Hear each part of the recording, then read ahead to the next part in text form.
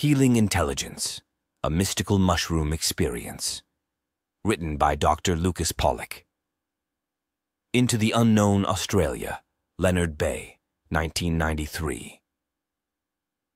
Endless expanses. The sun towers high above the horizon. The vault of the sky makes the gigantic cloud towers look like little dwarfs. Orange, red, violet. Wherever I turn, the sky glows and vibrates in a supernatural blaze of color.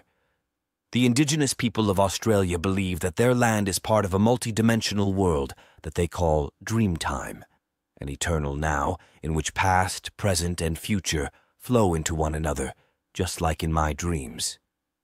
Ever since childhood, I wanted to experience the richness of my dreams while awake. Now, fate has given me a golden ticket for a mystical experience at the world's end. We spent days in the van because they wanted to show me the magic of untouched nature at the last southern tip of their continent. Since the Stone Age, people have taken magic mushrooms in communion as a sacred ritual in nature. I had only been in Australia for 3 months and had magically fallen in with 3 friends, Tony, Heather, and Francis. I don't remember doing anything about it apart from telling them my dreams and asking about theirs. Their annual mushroom ritual was part of how they lived their dreams. These magical mushrooms were neither toxic nor addictive, as I had previously read in Plants of the Gods, an ethnopharmacological reference book that had just been published. Even the drive through the endless, deserted landscapes was a supernatural experience compared to Europe. We only made one stop, so that Heather could show us her former home. When we reached Heather's former elementary school during the tour of the forest settlement, a family of gophers escaped down the steps into the thicket. Heather laughed so hard that the freckles on her snub nose began dancing.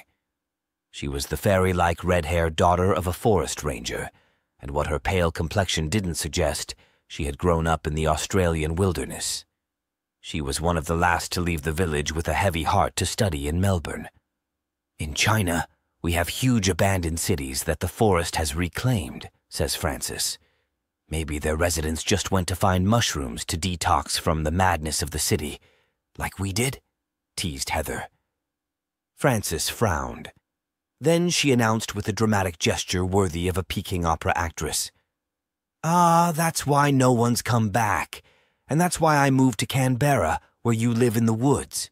But I gladly moved on to Melbourne for friends like you in the sea," Francis replied, laughing and hugging Heather. "Yes, the sea, and you wouldn't have met your Viennese philosopher if you hadn't moved to Melbourne." "Lucas, what do you say?" Heather asked, waving me over to them as they laughed again, looking like 2 drunken angels. "Lucas, I'm sure you've researched everything again, and that you're thinking of 1,000 things again. But what's more important now is the group hug, our friendship ritual. That's the best medicine. Tony, are you joining us?" There we were, a wild mix, 2 Australians, a Texan Chinese woman, and her exotic friend from Austria, who couldn't decide whether to take Ludwig Wittgenstein or Arnold Schwarzenegger as his role model. How unlikely it was to find friends in the middle of nowhere whom I could trust enough to experience mushrooms together. But I was awake, and they were there. It took a few more moments, and I no longer thought about where we came from or who we were.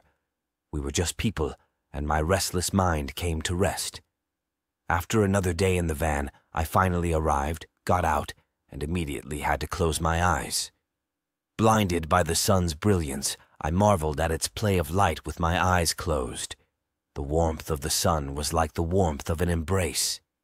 Safe and sound, I watched the dark blue-violet spheres pulsating in a golden-red storm of color. The darkness in the light fascinated me for a long time, but then a drop of sweat from the sun running down my face brought me back into my body. I wanted to see where we were and opened my eyes.